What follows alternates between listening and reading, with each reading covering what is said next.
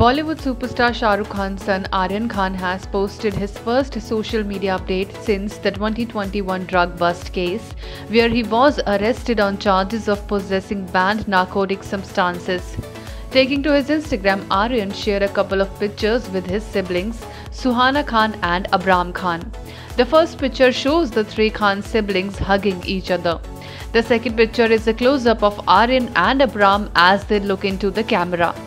Captioning the picture, Aryan wrote, "Hat-trick."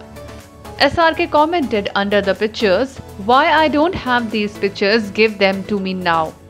In October 2021, the Narcotics Control Bureau raided a cruise ship off the coast of Mumbai, after which Aryan was arrested on the grounds of possession of banned narcotics drugs. He had to spend 3 weeks in custody before he was granted bail by a Mumbai court.